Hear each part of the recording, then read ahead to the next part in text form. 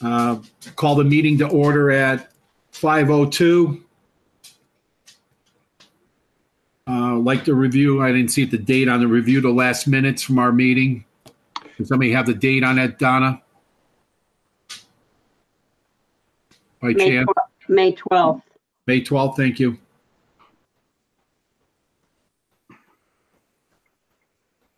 Can I get a motion and a second on the minutes from May 12th? Motion. Second. And we'll do a roll call. Bill? Yes, sir. Phil? Yes. Damien? Is that a yes? Yes. Yes. Mary? Yes. Keith? Did he leave for a second? Okay. Judy? Yep. Lynn?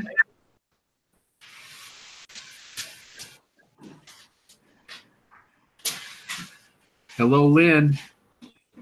She was there. Oh, there she is.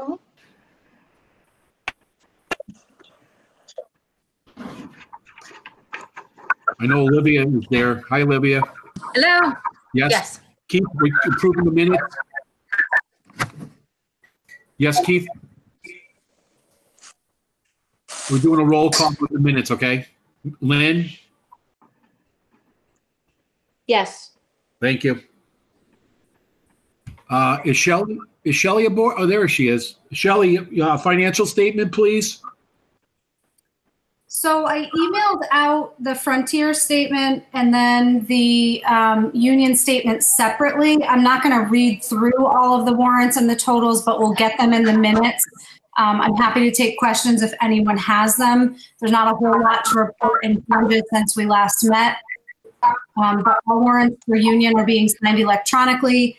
And then Mr. Decker did sign the warrants last week, I think on his last day. So that's all set and taken care of. That's an adorable legacy right there. I miss him already. No offense to the newcomer taking his spot. Or his former spot. Probably we're going to have to come up with a new person who has to sign the warrants, correct, Darius? Okay. We'll come up with somebody who's available. It could be myself or somebody else that's available when they're ready to be signed.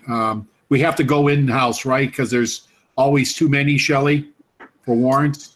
Yeah, I don't think it's going to work after 6 weeks or so or 8 weeks of the warrants being done electronically with the Union schools. I don't think Frontier is going to work. I think the file is going to be way too large unless we switch to a different platform to do it electronically. But I'm still thinking about that, and I will be soliciting feedback from the Union members as well to see if things are really going as smoothly as we hope that they would. So Okay. for now, we'll continue with signing in person. I mean, if everybody wants, I could be the person who wants to sign unless somebody else wants to do it. If somebody wants to volunteer, go ahead. If not, I could do it until we meet together again or whatever. So we're going to jump right into it. If someone motioned to make Bob the signer and someone seconded it and just voted, folks, just so you can have that official. Is that a yes from you, Phil, for a motion? Yes. I'll second that. I'll second Thank you, that. Lynn. We'll do a roll call again, please. We have to do roll call on everything we vote on, guys. Bill? Yep. Bill? Yes. Damien? Yes. Mary? Yes. Damien? Oh, Keith? Judy? Sorry. Yep. Lynn? Yeah. And Olivia? Yes. Okay. We're going to jump right into unfinished business, planning for school opening fall of 2020, and we'll turn it over to our luscious superintendent. Luxurious. I try to spit it out, so. I'm luscious. Hey, just two little quick points. I do want to, we didn't get a chance to introduce Missy Novak, who was elected into the spot from Deerfield, taking Bob Decker. I did have a nice closing exit with Bob, and I told him we would invite him back as soon as we're back together to thank him for his years of service and do that appropriately. I think we could try to do it online, but it doesn't do the justice of someone who's served as many years as he has for this community. So as soon as we get that back, I also ask all of you to remind me, make sure it doesn't fall off our radar, that we invite him back and give him his due for all his work there. So welcome aboard, Missy. And as I met with Missy briefly, I said, you picked a heck of a time to join school committee. It's going to be trial by fire. And I apologize, Missy, for not calling your name on the 2 votes there. I had a list going here, and I do apologize. So, but I figured I wasn't going to break the ranks there. Yeah. No, I'll have you in on everything else. So sorry. Thank you. All right. So basically, the meat of the meeting here. It's unfinished business, but it's also kind of new business all at once. I want to talk about what we're doing to get ready for reopening, and what does that mean? And so we talked a little bit about this in the past at some of the joint meetings. This meeting originally was going to be a joint meeting with the elementaries and Frontier. I met with the chairs, and basically they decided to split it between the elementary and the secondary, just because there was going to be too many people, and it's important to keep the elementary kind of the topics are very similar, and Frontier is very similar. And we'll talk about the scheduling of meetings moving forward a little bit later in this as well. But so basically, we've created opening let me kind of give an overview. Opening in the fall is still up in the air what that's going to look like, but we have to start the planning based on what we do know, and as we get the information throughout the summer. The state is going to come out with guidance. I believe the initial guidance is going to come out at the end of this week. They're calling it the initial guidance, and then they're going to come back up with late guidance a little bit later on, where they correct everything that kind of explodes or goes the wrong way, or they misinform. So basically, they're looking at, and I'm going to open up, I have a little slideshow for you. Let me kind of pull that up. So Kim McCarthy, Sarah Mitchell, myself, and all the principals have created a, I'm going to hit present here. I got to share screen and then go into, hang on, let me share my screen. Never done this off a presentation like this before.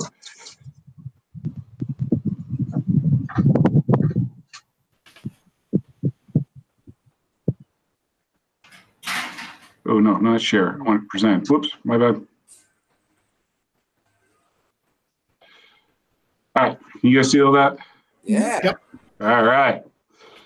So, kind of walking through. Go away. Hide. All right. Here's our picture of what learning before the closure happened. We had to do some nice graphics for you guys, or photos. Again, elementary, what it looked like before we were closed. And then we did learning with social distancings and events during the spring as we kind of rolled that out. And basically we started to put some planning together. And so through our planning, we're looking at, the safety of our community, of course.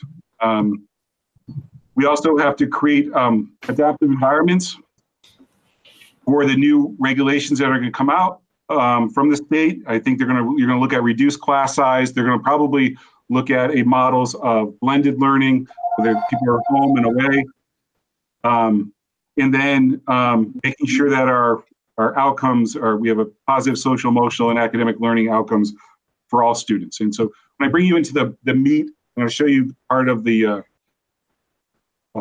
planning in a few moments, but you'll see there's a lot of complexity goes into this reopening. So basically, we're looking right now, we're working off the CDC's guidelines of what it takes to reopen, which you can probably barely see here, but you can see in the lower right-hand corner, if you want to see this document, go to cdc.gov. It's got a lot of talk about reopening and what we need to consider. The state right now is putting together a plan that's going to follow the CDC's guidelines. It's going to follow some of the other states' guidelines that stealing it from other states that have opened up, like Maryland has a pretty comprehensive plan and such.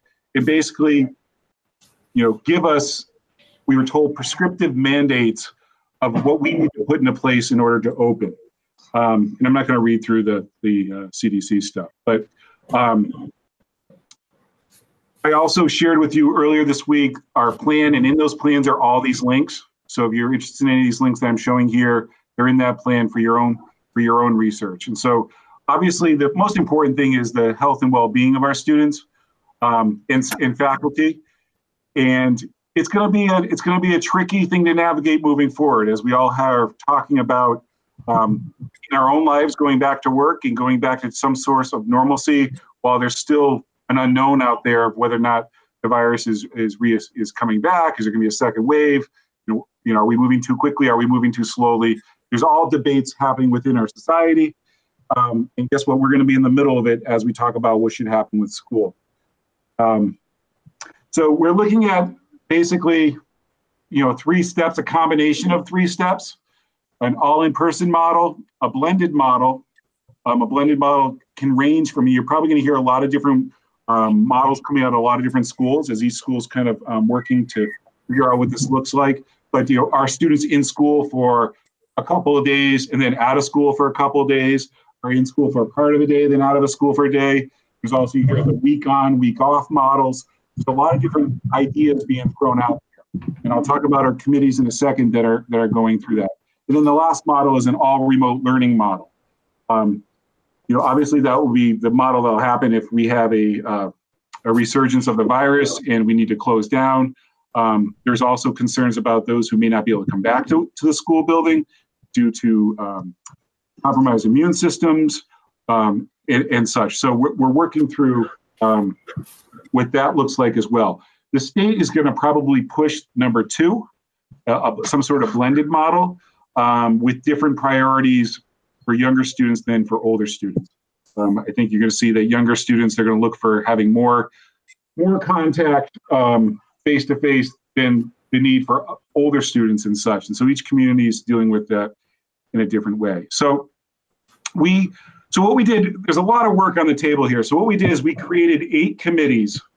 Number 8 committee, by the time we got this thing rolled out, we ended up canceling that committee because we had done already so much of the summer work. So that's being worked on by each building. So the 7 committees of overseeing all the work that's going to take to come back to school. And I'm going to open up the doc in a second here when I'll go through each of these committees and what they're working on, but it kind of basically spells it out what they're doing in each of those committees, and I'll kind of guide you through that. So I'll walk you through that document, and then moving forward, what is your role within this? And so I talked with the chairs. Basically, everything has to be approved. The overall structure of this has to be approved by school committee. And school committee is quite large in the sense in our district, as you all know. And some districts are doing where the school committee have an intimate involvement in it, and they are doing weekly meetings. But we have 25 school committee members, different committees of each town representing different districts.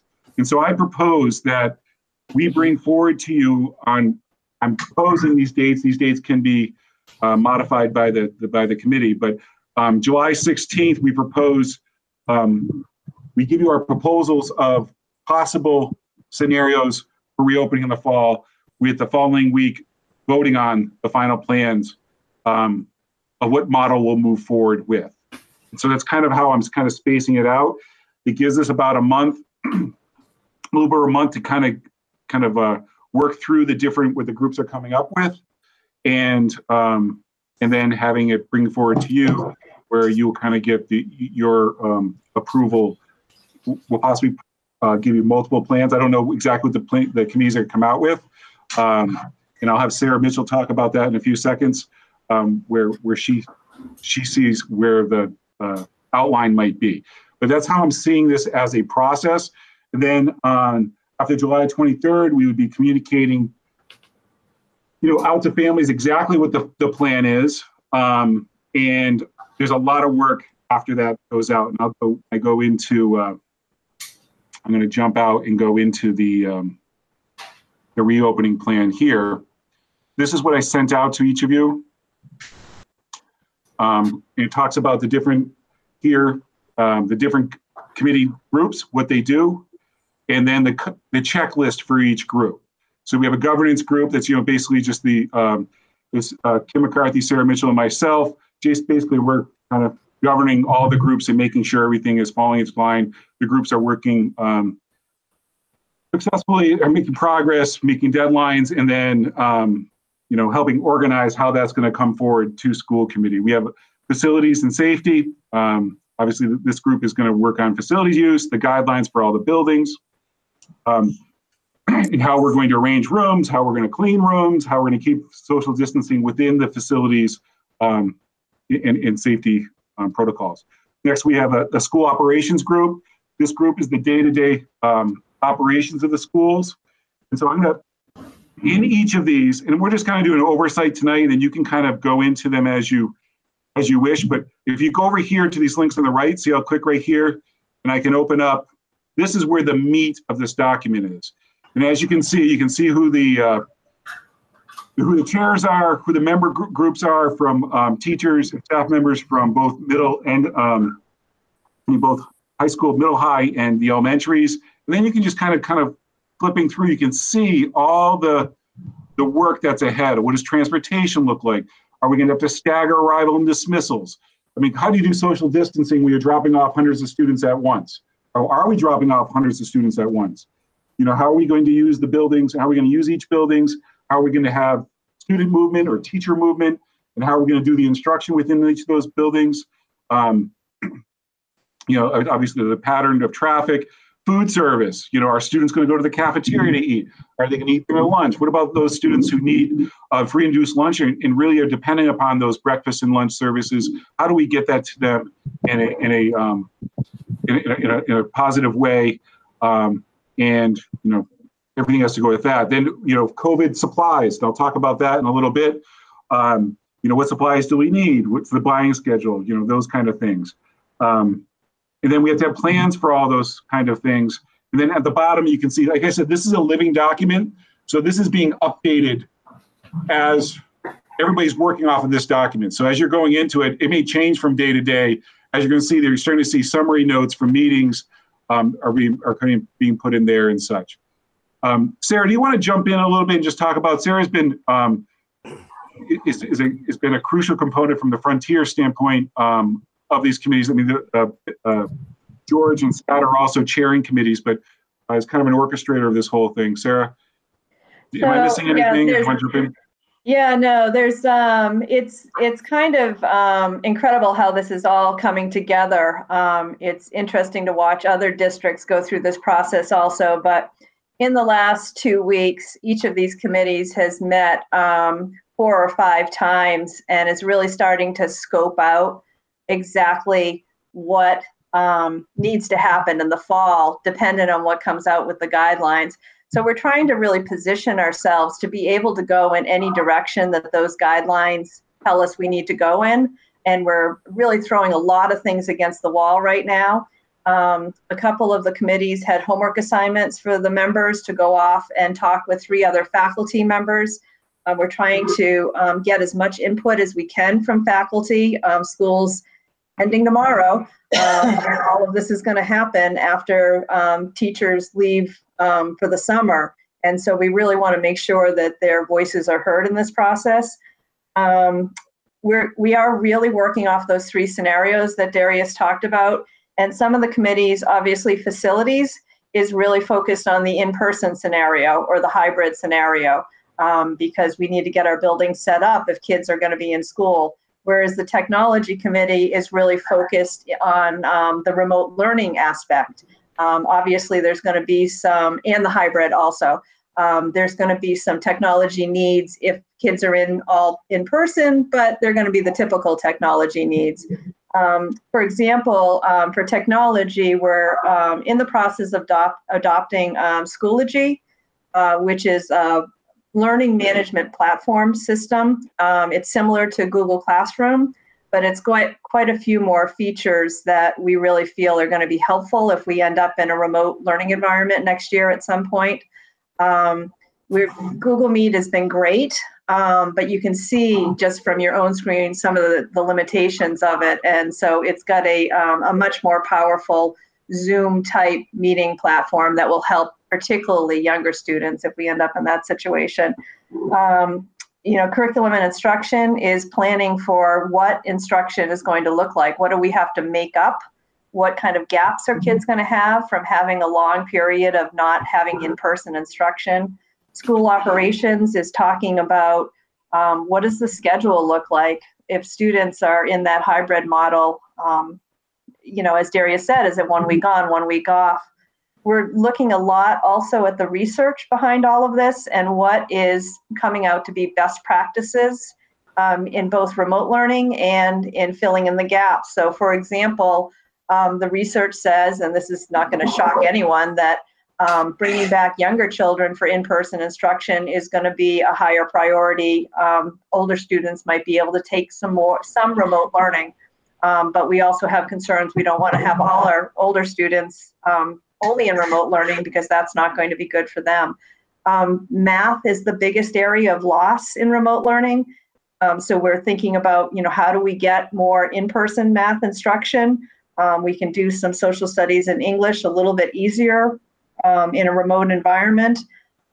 So there's conversations going all over the place, and we're really trying to capture all of that information and get it written down in these documents so that when the state comes out with guidance, we can be ready to go in a direction that supports that. Thanks. Thank you, Sarah. So Darius and Sarah, so this topic is definitely the thing that I'm stopped around town the most on, and the one thing that everybody asks is sort of one thing that I didn't really see directly addressed in the bulletins and and that's the issue of testing, of the COVID testing, and what parents want to know how often staff are getting tested, and if I'm a staff member, I want to know how often the kids are getting tested. So, so it's a great question. I'm not. Oh, go ahead if you want to answer, Darius. But and that's going to. A lot of this is going to be done for us or done to us, and I think the state is going to be instrumental in providing that type of guidance. Darius, do you have any more information about? Yeah, I was on a conference this morning with the superintendent about, being the availability of regular testing when we go back to school, because any child with a fever would be concerned about, whether or not, if the child left school with a fever, should they be, screened for COVID, those kind of things, because you're going to have regular illness, and you can just see the complexity of this issue once we reopen things. And so, yeah, one of those questions: will there be regular outside of the testing sites that are now? What's the format going to be for nurses recommending families get tested? That kind of thing. And then if there is a positive case, there's going to be a protocol for that. Is it enough that you have to shut down the school, or do we shut down a class, or that kind of thing? And that's where a lot of what the state is going to be putting out is talking about not mixing students in a scrambled bowl all day long. It's going to be keeping them separate for the most part. It's a little bit different at secondary, where they're going to allow, I believe they're going to allow some movement because of prescriptive classes. But yeah, Phil, it's going to be one of those things on the radar, because we don't have the ability to swab each student as they enter the building. I think Germany did some school opening that way, where they were testing every kid weekly. Those kind of things. We're also hearing a lot of negative about some of the false positives when you don't have symptoms and that kind of thing. So we're going to have to see what they come up with there. So there's a little bit of this unknown area there. Are we going to have to do like temperature checks on kids when they come into the school? So we started to prepare for that. We started buying the point at your head thermometers kind of deal, the point and go ones. We got those for all the buildings, at least in initial order. And then they came out and said that there are so many false negatives on using temperature as an indicator that they're not going to be using that as a recommendation for schools to use. So so this is the important stuff that's going to come out from the state guidance, because they're the ones that are going to say this is how it has to be set up. Any plan we put together, we have to get approved by the local board of health as well. I met with the local board of health this morning as well. Before my superintendent meeting, I met with the local board of health and kind of let them know that as well. I said, let us, obviously they want to be as helpful as possible. I said, well, let us come up with a plan because we're going to be following all these guidelines and then just have you guys look at it at the end. But I have a feeling it's going to probably be an easy check off because we're going to be following the state's guidelines. But, Phil, you brought, it's a good question about how we're going to do that. And it's also going to be seeing what's the temperature of the nation, so to speak, within COVID in August. You know what I mean? And then is that going to change as the school year goes on? So we have to be prepared to go to remote learning. That's just a reality, because if there is a second surge or, that kind of thing, we have to flip the switch and go back to, remote learning possibilities. So all that, and we have to wait and see what the budget comes out for that. And so we'll talk about that in a minute. So let me just I just want to talk about the other groups. I'm going to jump right back into my screen again. I just want to show the last few groups because it's going to answer some of your other questions within it. Share and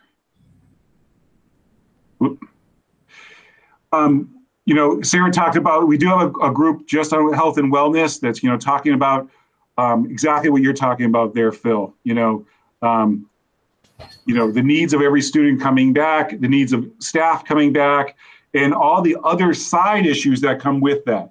Because there's going to be a lot of anxiety and people coming from, homes that may have issues with, financially or insecurity of food or, those other kind of things, just making sure that we're addressing all the needs and mental health issues of our community. Because that separation that we've had, really takes a hit there.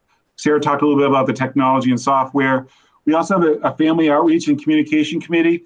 This committee is, putting together right now, I just read through the draft. They'll be surveying families multiple times during the summer to get their input on certain things. The one going out is going to do a review of how remote learning was this spring. So in case we have to go back to it in the fall, we can take some feedback there. It's also going to talk about what are your plans in the fall, your initial plans. There's talk right now about a certain number of students who may not be returning. Families may choose to see if there's going to be some sort of home, some sort of a home instruction from the school, this continued remote learning kind of thing, and is the school going to provide something like that in place? So those are the things that we have to figure out. And the same thing, we have to know what staff members are going to be coming back. So those are going to be other things as well. Meanwhile, in all this, we're going to be providing summer supports to those students who need them. And that's kind of a mini snapshot of what we have to do for the fall. We're starting with our summer instruction remotely. We're hoping to do some in-person instruction as it goes on. So we can both, as we know, especially vulnerable groups, students in IEPs and such, the in-person instruction is so much more effective than the remote instruction. So basically that's the planning process that we're in the middle of. We hope to have from that bring to you by mid-July. Here are a couple scenarios that it could look like and have a discussion. I think the difficulty we have is that we really do need to, even though we're 5 districts, we do need to act as one to some level because there's the coordination between busing, siblings, childcare from families, those kind of things. We have to be talking to each other. We were talking about it at the superintendent's level that districts need to be talking to each other because we have teachers who are, I'm looking at the screen, seeing multiple of them, who are teachers in other districts, we have children in this district. And, what if one other district is going every other week and we're going every other day, which is a terrible idea, but let's just pretend that's what's happening. How would that affect, childcare and that kind of thing? And so superintendents are worried about that because so many of our teachers have children in each other's districts and that, having some, that would affect, obviously their ability to be working with our students. So we're considering that inside of all the other kind of things we're considering and how we can support those teachers. And then what about those teachers with, that maybe have compromised immune systems, and are unable to return to work, can we find roles for them within this plan? Or does their role change to the point where they're gonna have to take other options? So, yeah, so that's kind of, what we're gonna be coming forward in July. Just there's a space of time here, and I wanna be blunt about it. Starting next week, I've asked the administrators to take vacation. Okay, it's been a long stretch. They're burnt out. Even if they admit it or not, they'll say they'll keep going. But once we start this thing rolling again, there's gonna be no time for any extended break from mid-July on, even the beginning of July to bring this plan to you and into August. Maybe we get some long weekends. They'll sneak some long weekends in, but they've been going nonstop. Most of them work through spring break, that kind of thing. And so whether they want it or not, I've told them I'd like them to take the next week and the following week off for the most part. It's going to be tough because the state information is going to be coming out and they're going to want to process it. But that's why we're also looking at not having the meeting until the second week of July, meeting with you, because I really want to get them that full work week of putting that plan together back with those committees. Our teachers who are also on those committees, they can use a breath of fresh air too for those 2 weeks. So that's why there is a pause there. I know I'm talking a mile a minute, so stop me whenever you want. Other districts, I believe Northampton's going to try to vote theirs by the end of this month. I think they're looking at the 30th or so. They're a little ahead of us. They're also ahead of us in their planning, but they also have to wait for the state guidance before they can execute their plan. So they're kind of sitting and waiting. They're going to take that state guidance like we would and put it into their plan. Amherst is another one that's a little bit ahead of us. They're looking probably the first week of July, probably that first full week of July to do their plan. So us looking into the second week of July. I'm just comparing us to our neighbors because you're going to read in the paper, like, are we behind? We're a little bit smaller, a little bit more nimble. I think I'm not worried too much about that time frame administratively. It's going to still be a lot of work in that last 6 weeks. And we talk about school calendar in a little bit. We'll see where the rubber hits the road on that. But that's one of the planning process of the agenda here. So I guess more questions on what we're doing, how we're doing it, and so on and so forth. The administrative team's taking vacation next week. Sounds great, but I hope it's not till after Saturday's Conway town meeting. So we will be at town meeting, Phil, and I'll be at Wheatley meeting on Tuesday. There you go. So I'm taking time too. So FYI, but not going anywhere because good. Yeah. Maybe Damien will fly me over to Nantucket. Right? There you go. So the next thing on the list here, Bob, you don't mind if I just keep going, dude? Go ahead. Is budget implications. So some of this stuff is expensive. And so I'm going to throw a number by you, and Shelly's going to shake her head. Don't do it, Darius. You're going to freak them out. But the original PPE list for protections for students faculty working with students who may require, toileting and, more close contact, which requires gowns and N95 masks, the amount of gloves, so forth. And then masks available for faculty and students, not one for every day, but just excess and available. And what else is Shelley going to ask you in a second? What else is on that list? But that total for the 5 districts together for the initial order for the first 3 months came out to $157,000. That's just in disposable PPEs. And so we're going to tighten that number up, and that number is going to come down because that was kind of it wasn't the most conservative. It wasn't the most liberal either. It was somewhere in the middle. I think we can tighten it up, especially where, we're going to have students probably ask students to provide their own masks. In mask use, you really have to wait for the guidance on that because you're going to see that it's not on all the time, all day long. I know a lot of parents have that fear. Tell people to wait till that guidance comes out from the state. I met with the commissioner last Friday, me and 400 of my closest superintendents met with him, and he kind of gave an overview that there's going to be a level of recommendation for each age group about when they have to wear the mask and for how long. It's not on all, you're not going to have second graders wearing that for a 6-hour day straight with never taking it off. So we're going to see, so that's going to be coming out in this guidance in the next couple of days. So that's going to be, we're excited to see what that looks like. So when I talk about students providing their own masks, I think, especially at the secondary level, I think you're going to have people wanting that as the new fashion statement. What is, what school mask do you have? Truthfully, I mean, do you want to wear the surgical mask, or do you want to wear one that's, got your favorite cartoon character? I don't know, that kind of thing. The PPE stuff, that's reimbursable to the towns 75%, right? So, Shelley, you want to jump on that? I mean, we are going to submit for reimbursement for the municipality, but remember, Frontier has to go to the towns. It's a little bit different than the towns themselves, because, Shelley, you want to jump in?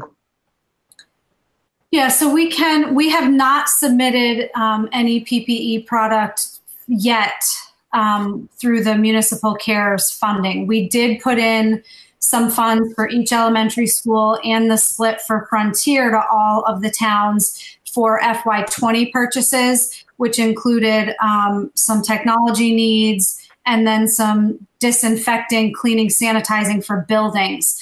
But until we know more about what the state is going to require us to use, it's hard to start planning for PPE needs. And the state is doing what they can to help municipalities and districts out. They're trying to put some estimates together with state vendors, which would be really helpful because it's going to be such large amount of ordering that they're trying to secure vendors that can get us product quickly and get us best pricing, and also those on state contracts, so that we don't have to put this stuff out to bid, because Chapter 30B is still going to apply for purchasing requirements right now unless that changes as well. So, we will have some PPE things to submit through the towns, and hopefully those applications aren't due prior to knowing what the state requirements are, because that's also a slippery slope too. Yeah. Thank you, Shelley. The fact that individual schools have to wrestle with this themselves is just embarrassing and shameful. And I'm sorry you guys have to do this. It is. You're absolutely correct. And we talk about it as superintendents where, the state is like, we're going to be competing against each other for PPEs in the open market. Yeah. The state's going to come out with a bid, kind of thing, but it may not be as low as you can get it through private vendors. So they also encourage us to use our vendors. And then, you have, 270 school districts in Massachusetts all trying to get PPEs and freaking out that they may not have them by opening day. It's, that could be, we do have an initial order in to get some of it done. We're probably going to go to multiple vendors to keep price, and also that we don't put all our eggs in one basket, that a vendor can't fulfill the order. So, talk about, the complexities of simple things like that.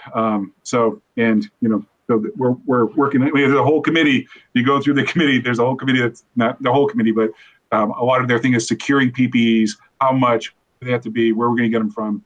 And the need there. So we might have to put sewing back at the high school and start making our own. It probably would not be a bad idea. It's a new life skill. Sew your own mask in 30 seconds. That's if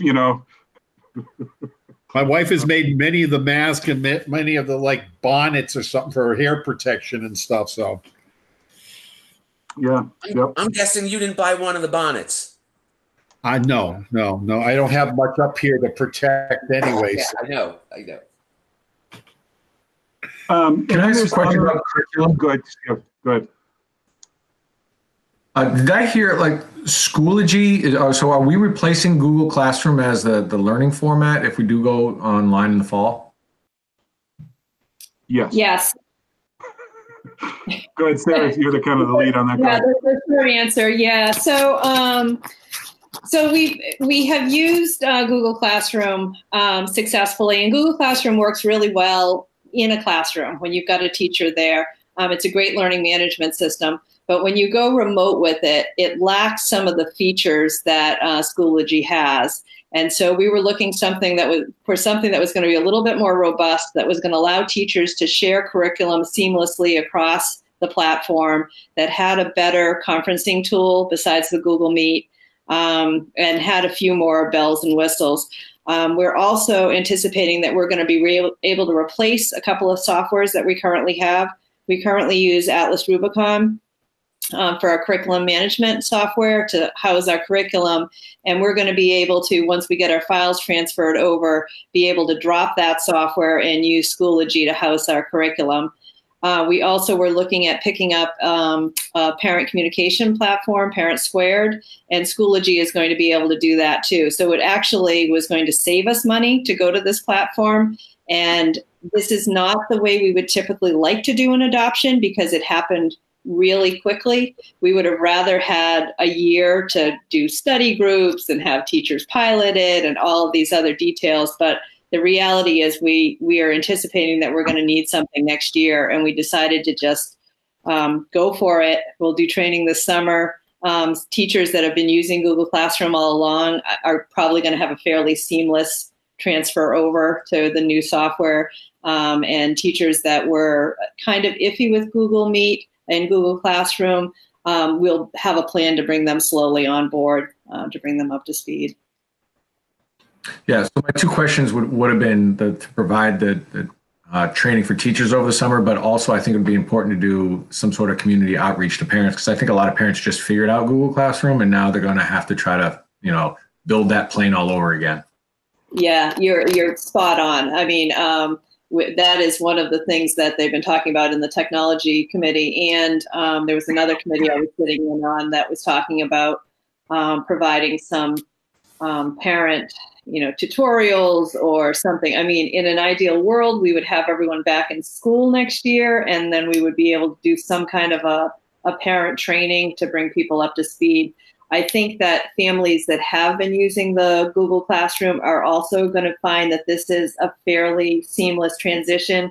It's supposed to be easier to use than Google Classroom as far as keeping track of assignments and your students' progress, and being able to have all your students in one place so that you can move in between them, as opposed to Google Classroom where you get these kind of streams of for each student.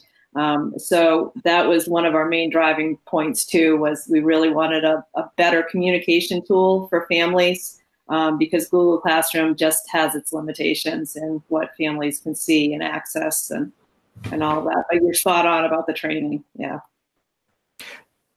Just to interrupt and comment off of that, is it, are they going to be changing Google Meet and the email address and everything that Google offers, or is it just really just the classroom portion of it? It's just the learning management system. So our Google emails will be the same. The way we store files will be the same. Everything will be the same. It'll just be this learning management piece. So it's essentially replacing Google Classroom and Google Meet, but nothing else. We're keeping the rest of the Google platforms. Yeah.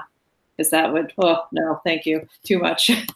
Right. I mean, one of the great things about it is the older learners they can kind of handle going through one app to the other, but your middle learners from younger grades through middle school, it's all on one screen. So if you're going to watch a video, you're not leaving one thing to go to another thing, or if you're opening up different applications from a teacher's lesson can be put right in. So you don't have to leave to go searching for another link opening up and that kind of thing. So that's one of the positive sides of it as well.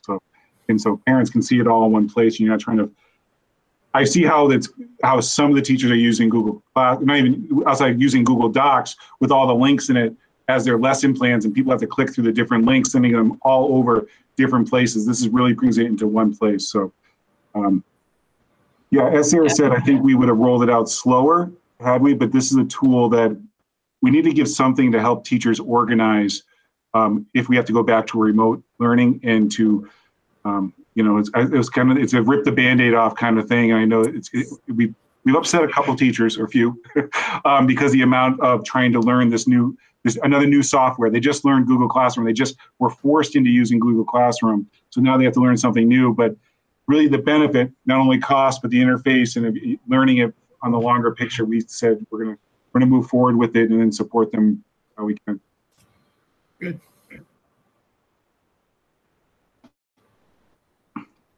George brings up a good point. It dovetails with PowerSchool. So what teachers have had to do in the past is they've had to grade the Google Classroom will grade an assignment, but then they have to jot down all the scores and put them in PowerSchool.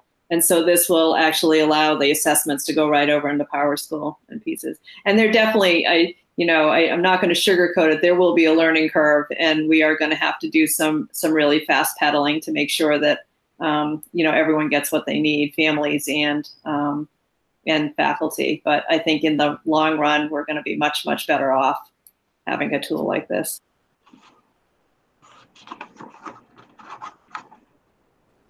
Darius, you want to keep on going? So I guess let me just flip over to my calendar here. We're looking at the next school committee meeting. So that's our planning process. So we're looking at having our next school committee meeting on Thursday, July 16th. And so I guess I'm looking for Frontier alone, so that you have a smaller group to go through this kind of thing, to explain what the plan is, with a vote on that plan on the 23rd. Now, I throw only a little curveball in there that for some reason, if things get messed up, we may have to move dates and that kind of stuff. But this is how I'm kind of seeing it. If everything goes the way we had planned, that way it gives you also a week to digest, especially if there's multiple models. It also gives you a chance to ask us a ton of questions, and then us coming back and answering those questions, much like we do the budget, like a single reading. It's also like a check-in. This is where we're at.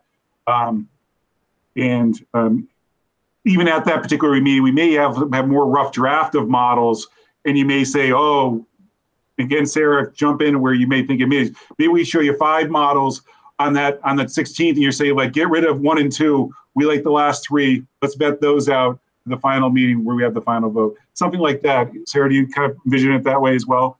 Yeah. I mean, I think a lot of it's going to be dictated by the state, and so there may be a clear winner that gets presented to the group, and we can talk about why the other models may have failed. But I also anticipate that there may be more than one model for the year. So we may start out with one model of, okay, we're going to go with this plan, and then the state, and then we shut down and we go remote. So now we're in the remote model, and then we come back and we have, a tighter restriction. So we have to go to model 1 when that was one that we kind of dismissed in the beginning. So I think we're just going to be constantly reacting to what's happening out there with the health crisis. And, we're going to try to set up something that we can carry through the year, but it's just a constantly evolving situation.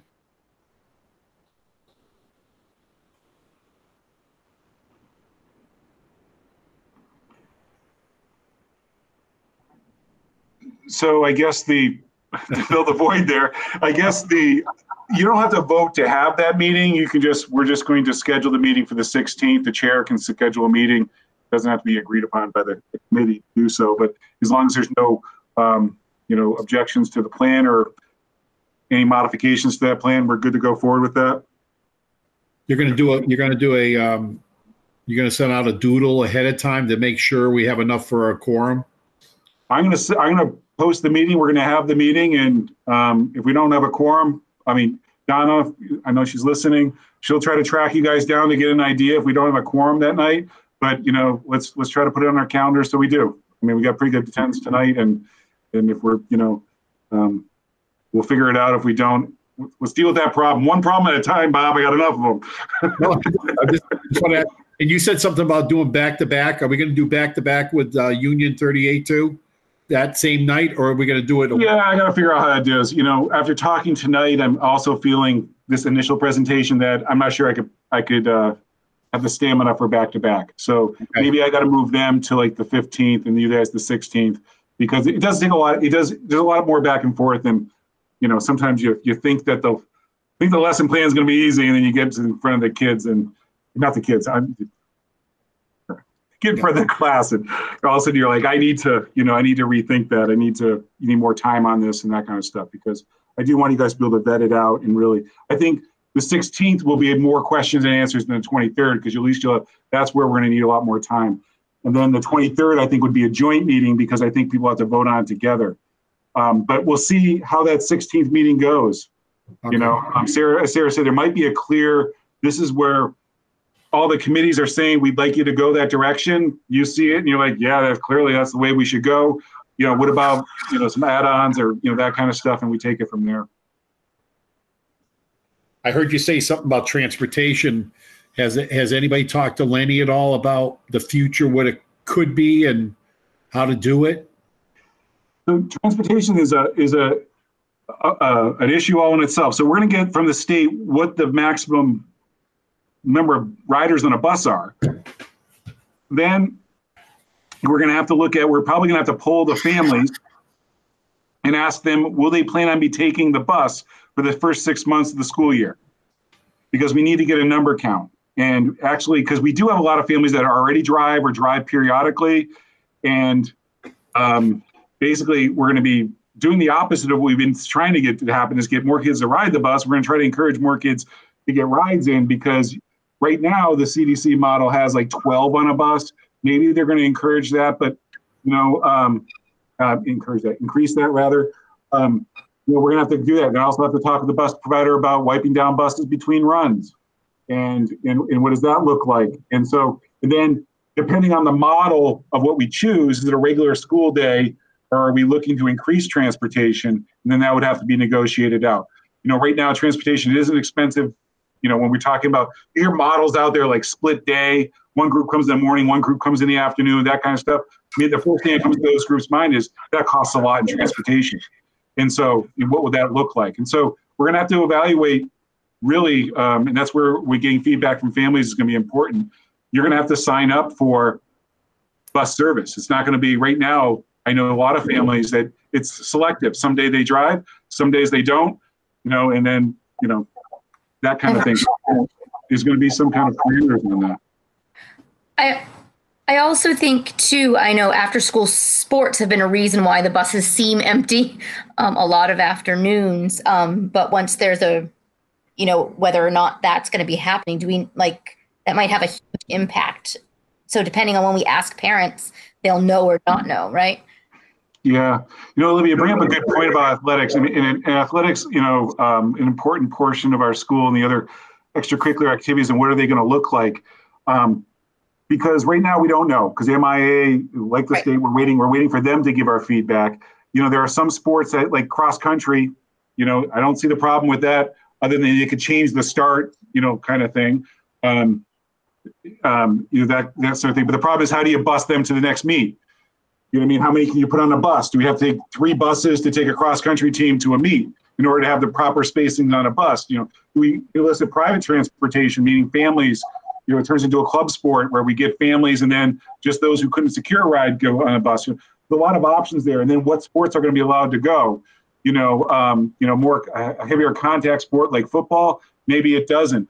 Part of what it was someone listening to me, but I would say we should move all our non-contact sports to the fall and push football and stuff to the spring. Have baseball and softball in the fall, and have have football and lacrosse and wrestling in the spring. But then you have people who, it doesn't work out for everybody, that kind of stuff. But, those kind of ideas. But I also think we got a lot of athletes and students who want to do more at the end of their school day. And so immediately, are we going to, provide, if it's not football, are you doing working out after school, and, other those kind of things where there's social distancing and those other things to get the whole experience. Right now, we're just trying to figure out how we're going to get kids in the classrooms to learn. But those other things are going to come right behind it. And I would say it's a rush right behind it is, well, once you figure that out, what about this, this, and this? And can we have, after school activities and, from even things like art club to, those other kind of things, can we get those things rolling too? Because those enrichments, as you all know, through many of your own kids' experience, that's what makes school. Other than that, we just sit at home and take virtual classes. There's a reason to come back, and we got to make that part of normalcy. I think is also going to be important for social emotional of each kid as well. Those things that they do. So, yeah, it's a good question. That's where we're at right there.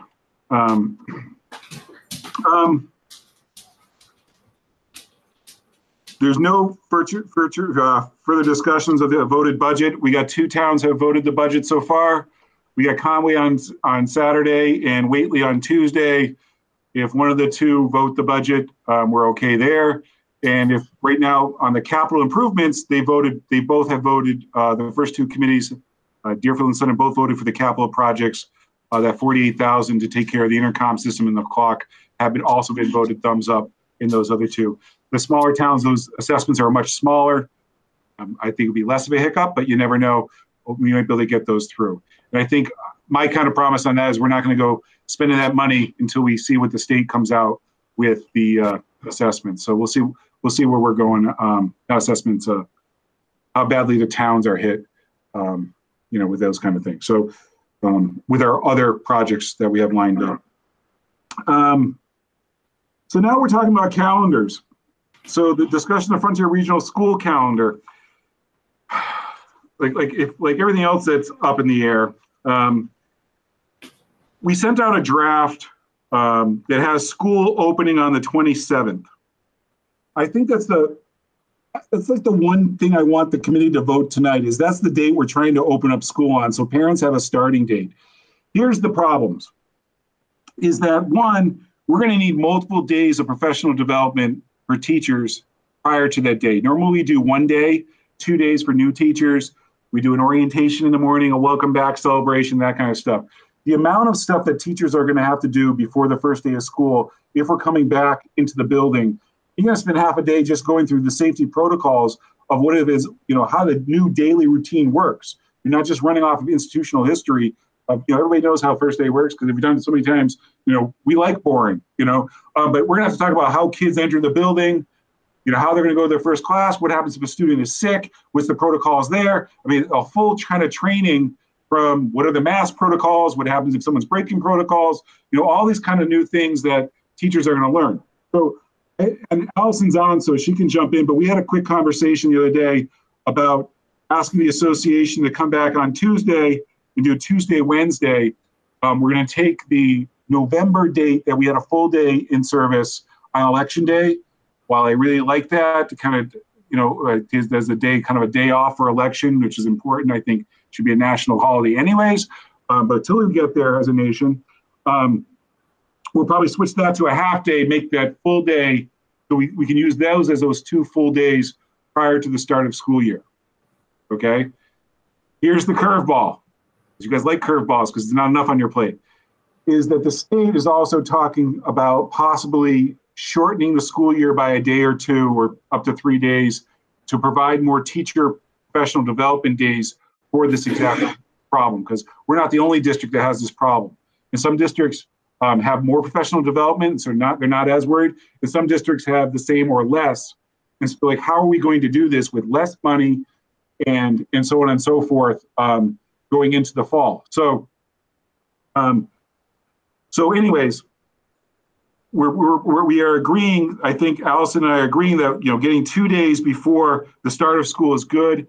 And if we get another day from the state, we probably sneak that in somewhere into the following week or something. So I think that calendar is going to have to come back to you for approval when we have, and also what does the plan look like? So another part of the plan, we're talking about rolling starts. Some of the smaller elementary schools drop off may not be that big of a deal. But you look at something like Deerfield Elementary, we're talking about 60 kids per grade unloading at once. Imagine first and second graders who haven't left their parents' side in 6 months. That drop-off process can't happen on a normal school day. Like, go on in, and that sometimes the parents come in with them, and we're going to have to do some sort of orientation days there. And the same kind of thing trickles all the way up to Frontier. What does that look like? How do you get the 110-person 7th grade into the building when they don't know where they're going to keep them separated? So we may have to have a rolling start. Maybe we're having certain kids on the first day, certain kids on the second day. We haven't figured that out yet, but it affects the school calendar. And so that's part of waiting for, I think if we can say this is when the first day of school is when we're going to come back, waiting on the plans to be brought forth at the July meeting, and then we'll vote the school calendar there at that point as well, because we'll have the guidance from the state. We'll know how many days of professional development they may be squeezing out of the school year and how we want to situate that in. So again, I'm kicking school calendar another meeting down the road, but I think that you can understand there's not much control here. I'll make a motion that we establish the 27th of August as the starting date of school for the kids. I'll second that. Thank you. Before we vote on that, I guess what I want to maybe suggest or clarify, when you talked about rolling starts, what you bring up about the elementary school and the kids being very young and the separation and all that, would it be helpful if for us with Frontier, we had a later start or a staggered start? I mean, I know traditionally we've always kept our school calendars in sync with all of the schools, but maybe for this particular instance, maybe it makes sense to have a different calendar or different start date from the elementary younger schools. Yeah, I mean, we can talk about that. As we put together the calendar, we can talk about that. One of the problems we have whenever we split the schedules is that you have some secondary students that are childcare providers to the elementary students, and so when they're not, one's going to school and one's not. We run into problems, but shifting starting times and that kind of stuff. I know some of the committees are already talking about that. You flip the starting times, doing that kind of stuff. But again, I don't. There's a part of me. I was talking with the superintendents today about that. We do have to keep this. We don't want to try to change too many things because there's already going to be enough changes and new things in place. So I'm just saying that out loud because some of that's going through our planning minds. Is that like it's you'll keep it simple. I forgot what the last S was, but keep it simple. Really, as we put together this model, we don't want to get every moving part going as well. So, but we'll talk about whether or not the rolling start and what that looks like. I do think orientation days. Maybe there's orientation days where only some of the kids are coming back in the meeting, and it allows parents to help students get the reentry. That kind of stuff. Talking about the younger grades, and then maybe in the secondary, maybe we don't have all the high school coming back. Whatever days the high school they're not coming back first, we're having 7th grade first, and maybe 7th and 9th grade start the first day so that we can use the staff to help coordinate that first day to teach people routines. So all that kind of crazy stuff, that's part of that planning. That's in that planning thing, right? I think you need to. No, thank you. Let's get through this meeting before I take one.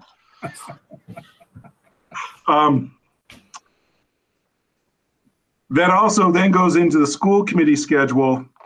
Basically, the schedule that you have starting for September. I mean, we'll go meeting to meeting through the summer.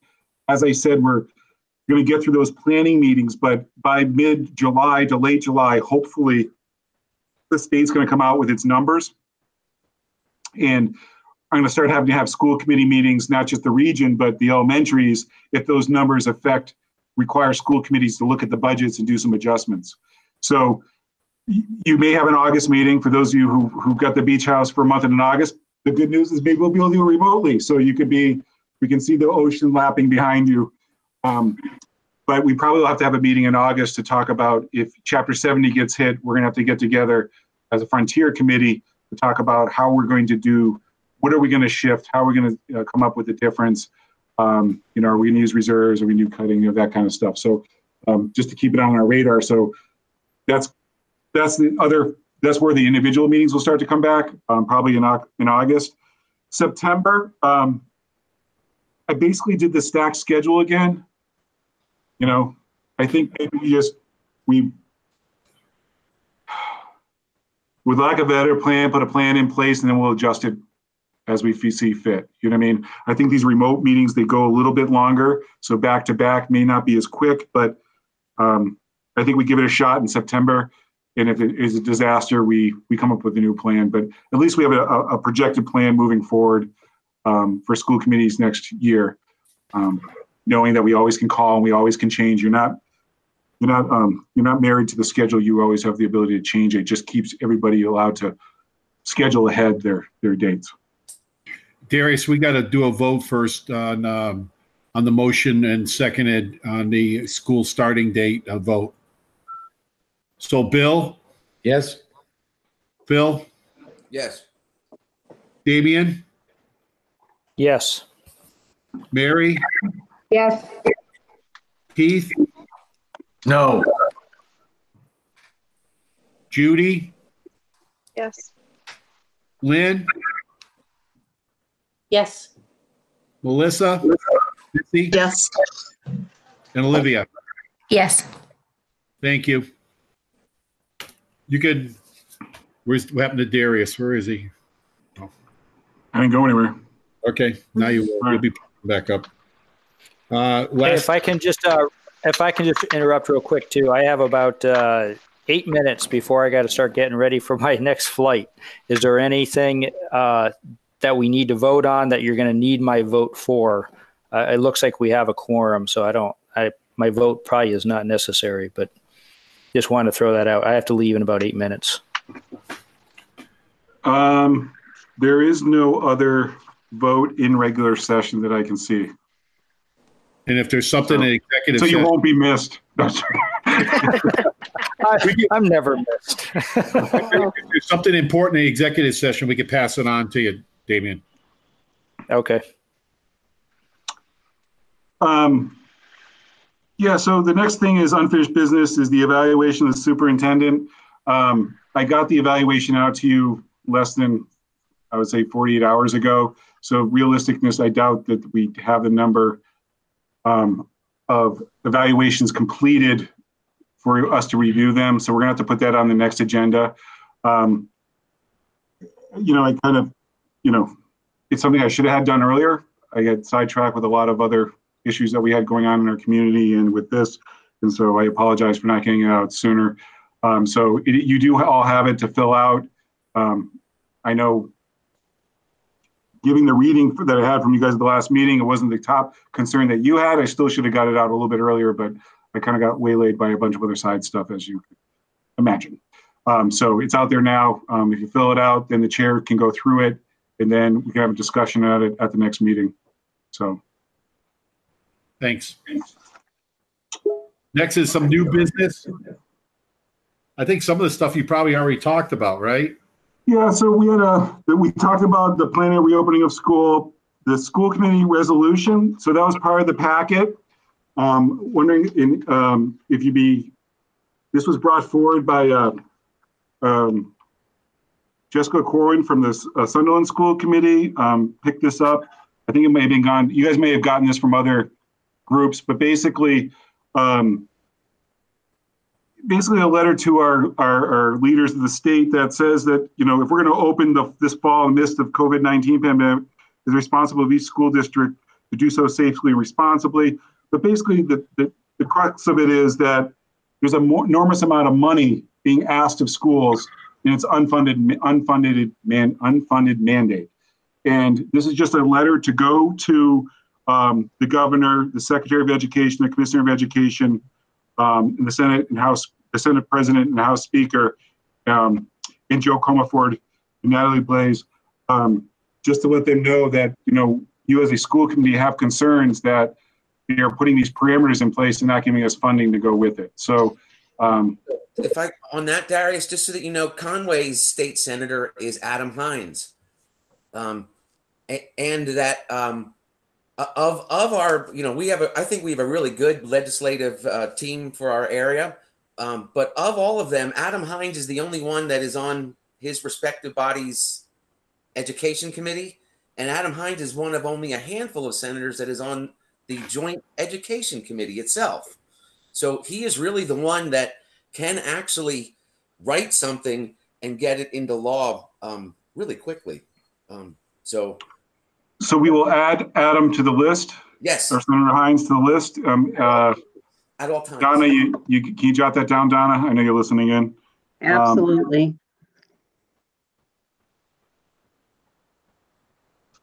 So basically looking to vote for you guys to ask Bob to sign this letter in behalf of the school committee to send off. You guys have that letter in front of you? Yep. I didn't read it word for word, but. So moved, Mr. Chair. Excuse me? So moved. Second. Bill? Yeah. Phil? Yes. Damien? Yes. Mary? Yes. Keith? Yes. Judy? Yep. Lynn? Yep. Missy? Yes. Olivia? Yes. Thank you. All right, guys, I'm out of here. So have a good rest of the meeting. Safe flight. All right. Safe flight. Safe landing. Safe landing, yeah. Nice job, Phil. The poor guy's on Nantucket. He doesn't have it that bad. You know, it's not on the new business, Bob, and I was wondering if I could just add this because I'm sure the school committee would be interested. You know, since we put together this agenda, you know, as everyone has been following, there was the murder of George Floyd by a police officer, and the Black Lives Matter movement across the country around equity. And I sent out an initial letter trying to get the community to come together as one group and one voice. I did hear a lot of back from community members, positive, and I also heard back that it wasn't enough coming from the educational, my role as an educational leader, and what the schools are doing. And myself and the administrative team met multiple times to discuss, you know, what we can do better in that. Within that, we sent out another letter last week outlining the goals that we have moving forward. And in that, we also talked about, we created a committee on anti-racism and inequality, really to look at it. And I wanted to do it district-wide because we already had things in place moving in Frontier. And I'm going to ask Scott Dredge to talk about this in a minute because he's been kind of leading that charge at Frontier. And he's a crucial member of putting this committee together to be district-wide because some of our schools are so small, it's hard to keep the momentum going and keep a focus going. So I really wanted a thing that brings our 4 communities together, not just the stuff that's working at Frontier, but how we are doing it all the way through the elementaries. I know it's more and more working as one district, but this kind of work is crucial. It's also very difficult when you have a smaller group, when you're a smaller community.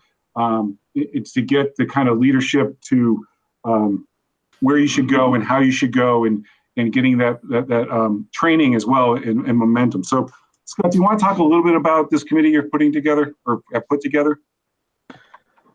Sure thing.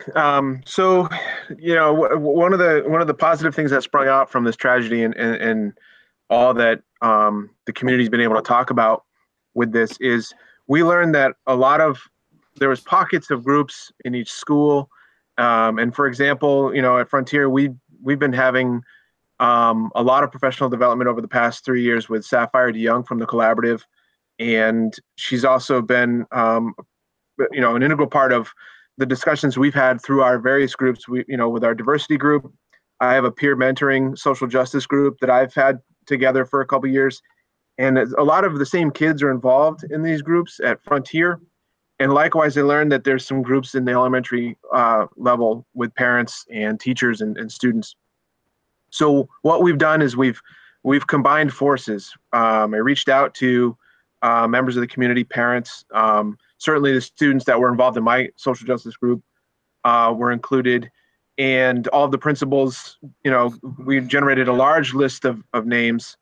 There's over 30 members now that we have initiated into starting a discussion. Is really going to be co-chaired and led by Kelsey Kropp, who is one of our guidance counselors here at Frontier, and myself. We're hoping to get a parent co-chair, and the goal this summer is going to be to have a couple of forums remotely, like we're doing now, and there's going to be some book discussion, and then we really want to hit the ground running at the beginning of next school year with some really pointed efforts in the schools, K through 12, that we can really target some of the ways we're teaching and having you know, open discussions in our curriculum about anti-racism, and then of course events in the schools too, where we can bring everyone together.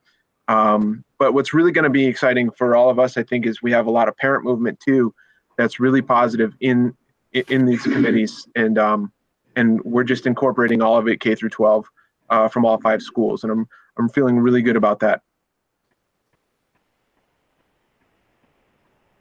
Thank you, Scott. So I know again, it wasn't on the agenda, but it clearly is timely. Scott, is this primarily for adults, or do students have a part in it as well? Oh, there's definitely student involvement. Right now, the list that we have is we incorporated the students are involved in our social justice group at Frontier. That was a starting point. Really wanted to reach out to the parents and teachers who are involved in the elementary level, maybe upper elementary, to get some of their student involvement as well. Students are definitely the key to this group, so their voice can be heard at this committee. And then any recommendations that come from the committee will be presented to each school in terms of positive change in the school climate and culture and anti-racism curriculum. Yeah, I just think that the student voice part is really important. Crucial. Couldn't agree with you more.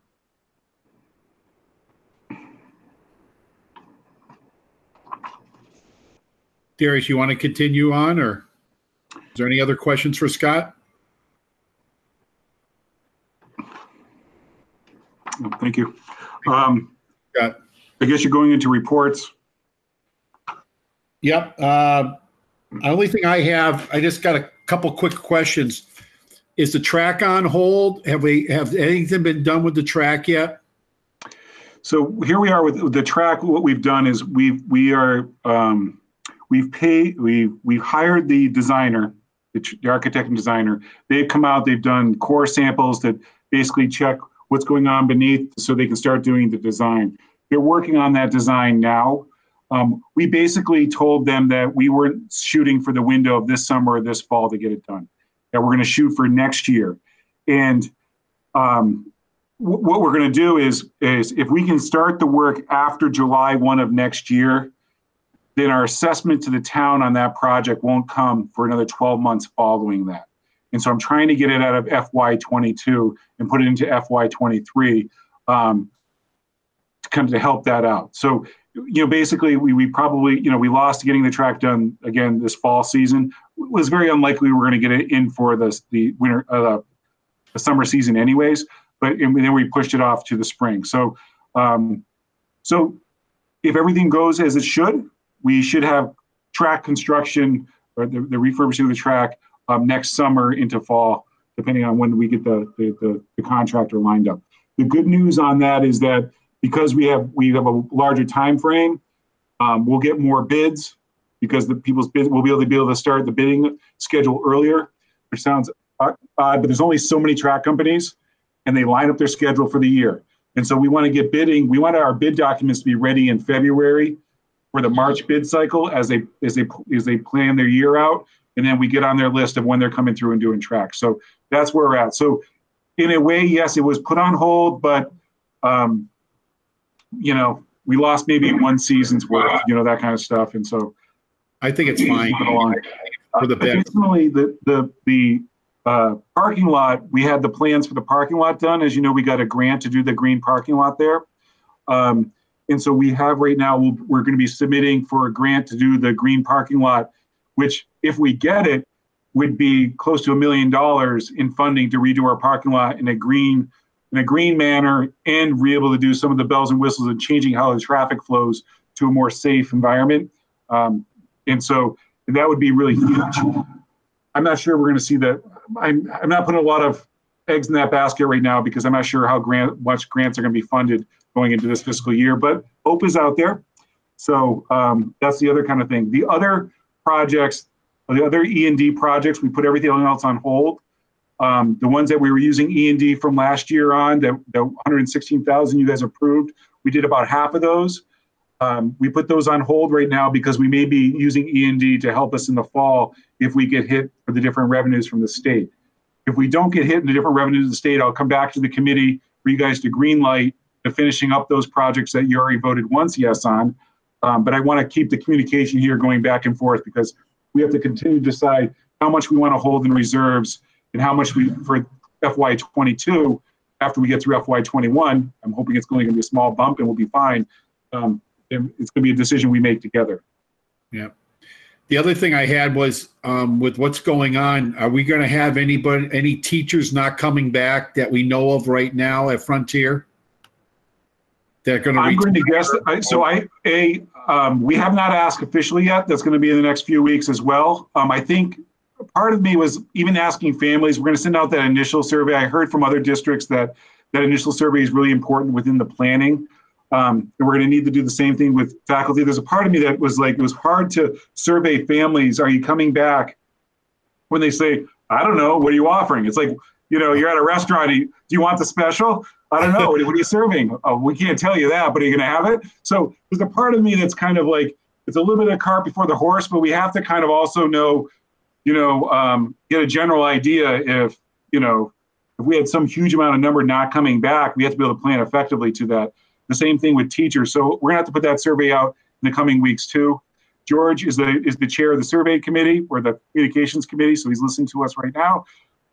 So I'm sure he's jotting that down. But we're going to be getting that information as well as we collect the data there, because I believe we'll have some teachers that may be unable to come back. And there's different ways to phrase it. Due to either current medical conditions or previous medical conditions. And I met with them in their union and talked about we're going to try to find a place for them, but depending on the numbers, we may also have to look to they may have to take the other legal options that they can take if they can't return to work. So difficult spot as an employer, I can say for the most part. Right there. Lynn, do you have anything collaborative that you want to share? No, a lot of the talk at our last meeting was about finances and everything that's being cut, but I do have a list of professional development opportunities for teachers. Darius, I don't know if you also get that kind of email. If you don't, then I will forward it to you, and then you can forward it to the teachers in some way. I usually get them, so I can forward that, and usually I forward those along as well. So okay, good. Yep. Thanks, Lynn. No problem. George, what do you have for us? Yeah, you. At this point, Bob, I've got nothing to add. I think everything has pretty much been covered. I mean, I guess the only thing I would add is the fact that we've got the district level committees. We're going to have building based committees as well that are sort of working tangentially to what's happening at the district level. The curriculum committee's already been meeting with Sarah and with a number of our staff, and Scott and I are going to be meeting with a number of people beginning the week of July 6th as well, just to sort of help coordinate the planning that's happening at the district level. So at this point, that's the only thing I would probably have to add. I think Darius and Scott and Sarah have pretty much have covered everything. Okay, thank you. Darius, do you have anything else you want to add? No, I only can say George made a good point that this committee work that they're doing the oversight, and then each building is going to have to get their work teams in place and how they're going to execute each one of these things in all 5 buildings. So it was a good reminder. Thank you, George. Okay, we need I don't think if we have anything else, we're going to be going into executive session. So we're going to make a motion, and somebody's going to second go out of this one, and then we're going to go over and go into executive session. Does George need to come into this one, Darius? Actually, no, George and Scott should not come to this one. Okay. Everybody else, Missy, you can, because you're with us now. So I need a motion in a second to get out of this meeting. So moved, Mr. Chair. I'll second that. And roll call, Bill? Yes. Phil? Yes. Mary? Yes. Keith? Yes. Judy? Yep. Lynn? Yes. Missy? Yes. And Olivia? Yes. Okay, guys, we'll see you in executive session.